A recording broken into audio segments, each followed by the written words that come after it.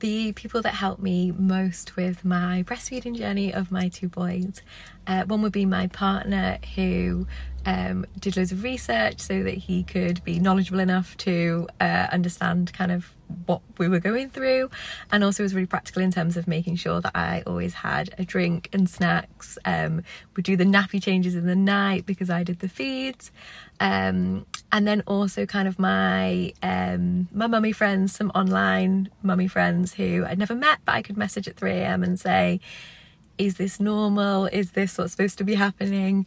And those people who supported me have made me always want to pass that on to other breastfeeding parents who might need that support too. That was so invaluable to me for carrying on for as long as I did.